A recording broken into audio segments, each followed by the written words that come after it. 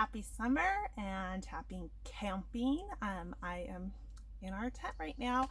I thought I would show you around our tent and show you how we fit our family of 6, going to be family of 7 in one tent, how we set it up. I have another video on my site, on my channel, that talks about, I show you how we pack for camping, and it's a couple years old, but I've gotten questions, lots of questions, and one of them that came up was, how do I fit us inside of our tent? So I tried explaining it in words, but I thought it would be a lot better if I could actually show you it. So that's what I'm going to do right now. I am also planning on making a number of other videos about us camping during this trip. So if you're interested in any of those, I will put a playlist down below in the description box so you can check those out. So let me show you around our tent. Here's the entrance to our tent. This is a 10-person instant pop-up tent. So it's really easy to put up. It does come with this divider, so you can separate it into 2 rooms, which we never do. So it has a double entrance on this side, and then on the reverse there is this other entrance, and then there are windows on all sides. It is a nice tent. I think I already said it's a 10-person. We got this at Target many years ago, and right now it suffices for our family of 6. It will not forever as the kids get older and as we are having another baby. I'm currently 3 months pregnant. So this is my bed for my husband and myself. This is a king-size bed. That may seem very large, but it's what we originally had before we had kids, and we've kept it. A big reason why we kept it was because we co-sleep with our babies. So when we've had infants up here, and we have, I should tell you, our kids currently are 9.5, 7.5, almost 6, and 3.5. And we have been camping. This is our 14th summer in a row that we have been camping. So I have been camping with our family, and I went camping as a kid. My husband went camping as a kid, so we've grown up doing it. But I have been all stages of pregnant camping, as well as we have had all stages and phases and ages of kids camping as well in our family, from a 10-day-old infant all the way up now until a 9.5-year-old. So that's kind of our experience thus far. We've had toddlers and multiple toddlers, and yeah, so we've grown up camping. Our kids have grown up camping, so I just wanted to explain that a little bit as well.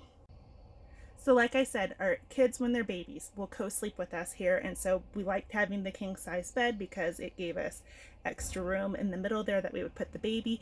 It also helped a lot with cold nights, because it was easier to keep our baby warm at night if they were in bed with us, because I don't know about you, but my babies will not keep hats on their heads, beanies, so they would get really cold, so they'd end up cuddled up next to me. It also just made it a lot easier nursing in the night anyways. And I would put like socks on their hands as mittens, because they wouldn't keep actual mittens on, and double up their sleepers and put sleep sacks on and all that good stuff. And still, the best place for them was in here in bed with us. That's how we kept them the warmest. So our intention was, before we got surprised with this pregnancy, was we were going to be downsizing this to a queen mattress, because we don't have any kids sleeping in bed with us now, and we didn't think we were going to anymore. So that would have given us more room in the tent. But as we have another baby coming up the ranks, we're going to be keeping that. All right, so over in this corner, this is where our 3.5-year-old son is. He is on a cot, so that is just like a little toddler cot. We've had it for other purposes, and I just kind of like having him on that. It keeps him up off the ground a little bit, easier to see at night. So he won't stay in that forever, but for now it works out really well. And there's a little bit of space under the cot. I can squeeze small items. So I should tell you also, underneath his bed, our bed, and our girls' beds, there are blankets, and sometimes multiple blankets, and that is to help the cold air that seeps up from underneath the ground not get into the air mattresses and all that, because you can get really cold at night camping in a tent with the air seeping up from underneath. So we try to put a barrier there between us and our air mattress, or as these girls have, an air pad, and I still put one under his. I just do it as a precaution. I also have one on the bottom of his cot before I have a sleeping bag. So he has a blanket, a sleeping bag, and then his other blanket. My girls have these Lightspeed air, what are they? Lightspeed mattress pad things. They self-inflate, but you can also blow them up here, and then they roll up fairly small, so my girls each have one of those. Then they also have a sleeping bag and a blanket. My kids do not necessarily stay in their sleeping bags very well, so it's important for me to have a blanket for them as well to keep them extra warm. And it's just kind of a comfort from home as well. Now, the pads under these are all the same length that goes down to there, but if you notice, they're staggered. I actually fold under these two because those are my smaller girls, so that it gives us a little bit more of a walkway coming in here. Otherwise, we wouldn't have much of a walkway at all. So this is my oldest daughter, so she kind of seems reversed. You'd think you'd want your youngest sleeping right next to you, but I have my oldest so that it can be staggered on our way to the door. So they each have that. And then over on this side of the tent, we have a suitcase for my husband and myself, and we have everything packed. And if you've seen any of my packing videos, I do things in packing cubes. So his are all those ones. Mine are there, and then we have sweatshirts. And then I have another one, and all my kids are in here. They each have their own color packing cube. That's how I can fit all 4 of them into one. This is a larger packing cube with all of the whole family's swim suits and rash guards and all that good stuff. Then right here is our toiletry duffel. So it has the whole family's toiletries, all types of medicines, sunscreens, hair products, anything you can imagine that's a toiletry type thing is in there. So keep it all in there. And then this lovely thing over here is like the best thing ever. Oh, I'll first tell you, that's a bag with shoes in it. So we just have that in the corner. But this is our commode for the tent. And it's awesome. So this is an actual portable toilet. My mother-in-law purchased it for me as, I almost want to say, a wedding gift. It was either that or when I first came out pregnant. It was a gift from her. So I don't know where she got it. I will try to find one online and link it below, but it is awesome. I just use like hefty bags that are like the blackout ones. So they're supposed to be a little thicker and help with smells. So I have one bag for every single day of the week because I change it out once daily. And then inside I sprinkle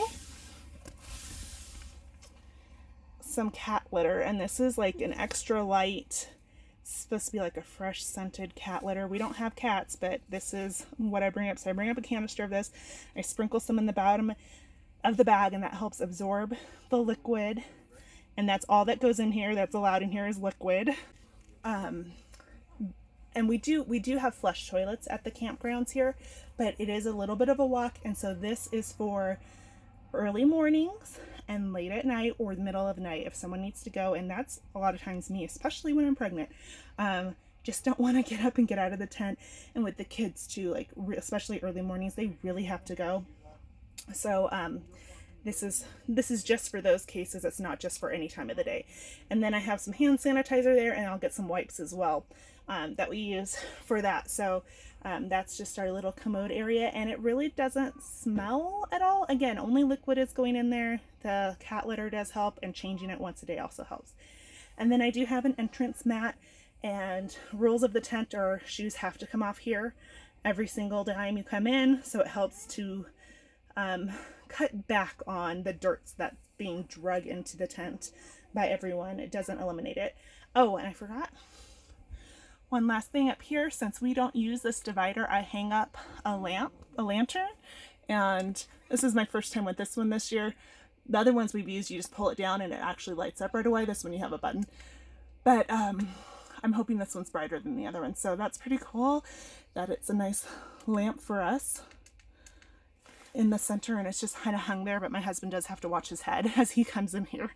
So this is our camp setup and how we fit 6 people in here. Like I said, though, this won't be forever for us, because as the kids get bigger and as we have another baby on the way, it's going to get more crowded in here for us. But this has worked very well for our family size for We got this tent when our third daughter had just been born, so this is our 6th summer using it. So it's held up well, and this configuration has worked really, really well for us.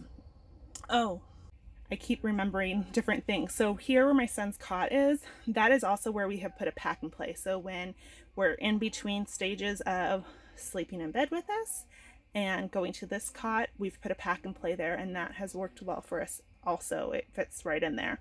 So that was another thing we've done. Good morning. It is the morning after our first night, and I realized I missed a few things to tell you about the inside of our tent, how we set it up. And so I'm going to insert this at some point in the video you're watching, and hopefully explain a couple things a little bit better. So I realized that I forgot to tell you about our bedding here. We don't use, my husband and I do not use sleeping bags. We actually use a full bedding set.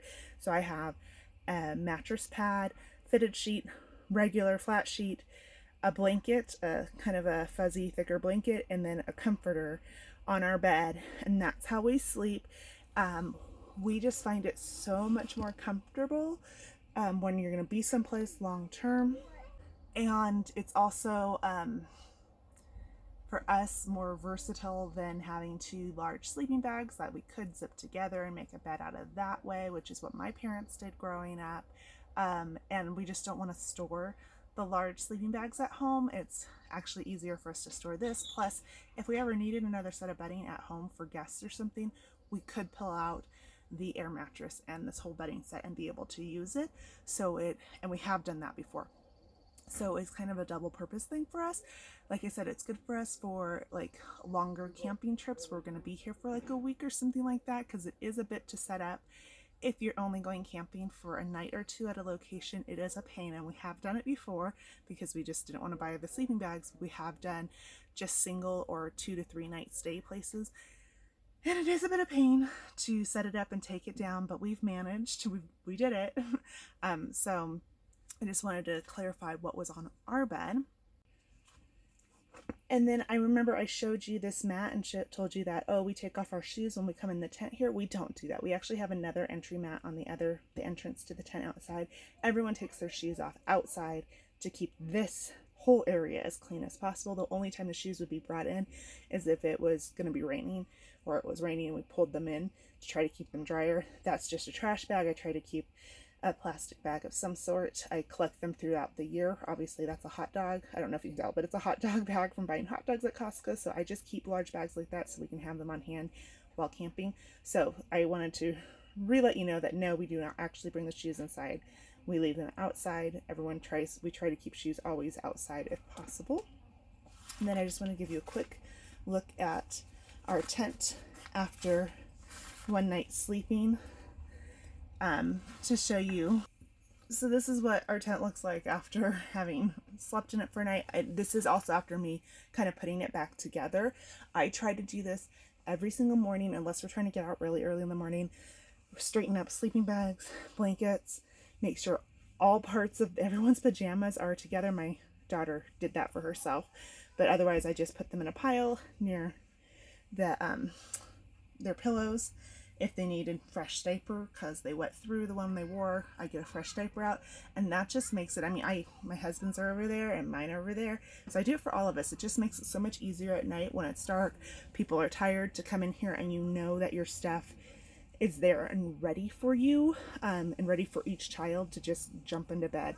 And then I also put my kids one of their packing cubes at the bottom of their bed, and they get pushed off in the middle of the night, but this way they can dress themselves. They can pick out, so they have their shirts, underwear, socks, and if they had any other pajamas are in these packing cubes, so they can get themselves dressed pretty much. We reuse jeans. They pretty much only wear jeans up here because of getting, hurt knees and things like that. So they will throw their jeans at the bottom of their beds here overnight.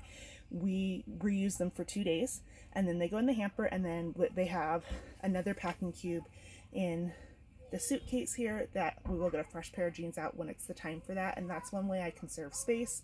I don't go past the 2 days at this point with the ages of my kids. My older kids might be able to stretch it a little further, but the little ones, especially my son, I mean, they're sitting in the dirt, so they're getting really, really, really dirty. And just to kind of minimize dirt that gets into our car when we do go places, I mean, I know we're camping and like that's part of going camping, but we still try to keep our things nice as much as possible. And if I can fit that many pairs of jeans into the suitcase and manage that way, I'm going to. So at this point, we're wearing them 2 times and then washing them. Eventually the older ones will hopefully go to 3 times before we wash them, and that'll help conserve space even more. Oh, just one more thing, I think. So at night, this bag doesn't stay there. That's just my bag that I had miscellaneous things in. There is a dirty clothes bag that we all use. At night, I throw all of our jackets that we use just on top one of the suitcases, and that way they're easy to go. I only bring 2 jackets per person. Again, to conserve on space. I try to get away with only using 1 jacket the whole trip, but it does, if we needed to double up, we do have the option of doubling up jackets if it got that cold, or if they needed a jacket to wear to bed at night because they are too cold, we have that option as well. But I try to make do with just a jacket and keep 1 kind of clean and as an emergency backup. And that works fairly well also, so that, again, conserving space and not having a ton more laundry to do at home, because believe me, there's a lot of laundry already as it is. So I think that was it that I wanted to tell you that I had forgotten in the previous part of this video that I had filmed yesterday when we arrived. So I'll get back to the rest of the video that I was filming yesterday now. So I hope this was helpful, showed you how we do it. I will probably update this when we get a new configuration, and eventually we're probably going to be getting a smaller tent for our older girls, and let them kind of be off on their own, and then we can still keep the little ones in here with us. So that'll be sometime in the future when we feel comfortable with them being in another tent. Right now it's really nice to have the whole family together. Yeah, so like I said also that I will be having other videos. I'm going to do my best to do them. I am very nauseous. I am throughout my entire pregnancy, so I'm going to do the best I can while we're here. But I am hoping to show you around our campsite, to show you how it's all set up, show you what we do while we're camping, and then also meals I'm hoping for. I think those are the main videos that I was hoping to get out to you.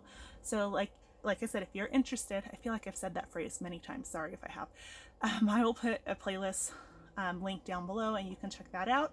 If you have any questions, leave those in the comments below.